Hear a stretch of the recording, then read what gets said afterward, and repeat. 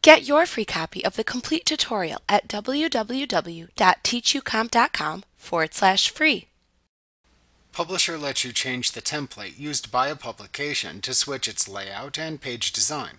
This can be useful when starting from a blank page design so that you can then change the blank page template to a selected type of publication template before adding text and pictures.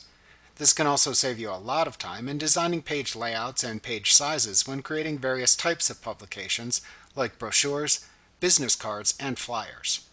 To change the current publication's template, click the Change Template button that appears in the Template button group on the Page Design tab in the ribbon to open the Change Template dialog box. Click the Home hyperlink at the top of the page to display the different types of publications that you can create in the area below. Click on a publication category type within the listing shown to display the various styles that are available within the selected category. Once you click on a specific type of publication style within this list, you will then see the settings that you can modify in a pane at the right side of the Change Template dialog box.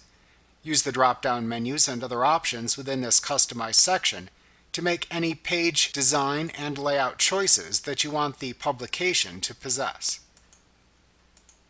After you have finished applying the settings that you want to the selected publication, click the OK button at the bottom of this dialog box to apply the selected template to your current publication.